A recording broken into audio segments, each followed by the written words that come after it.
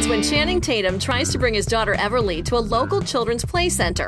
And whoops, someone has already rented it out for a birthday party? Well, Channing and his daughter get invited to stay. That's what happens.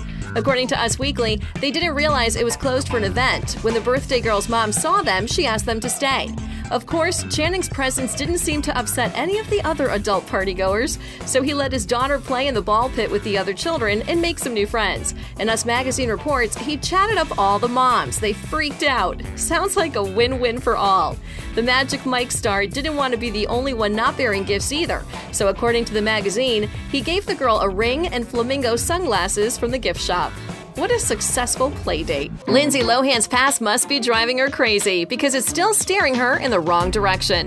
This time, it's her former driver from 2012 that is after her money because, surprise, surprise, Lindsay reportedly never paid him.